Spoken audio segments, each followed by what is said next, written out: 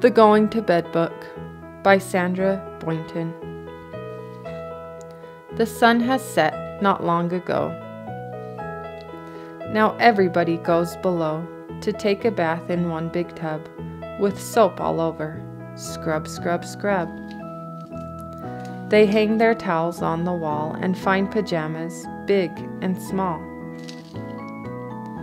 With some on top and some beneath, they brush and brush and brush their teeth. And when the moon is on the rise, they all go up to exercise. And down once more, but not so fast, they're on their way to bed at last. The day is done, they say good night, and somebody turns off the light. The moon is high, the sea is deep. They rock and rock and rock to sleep.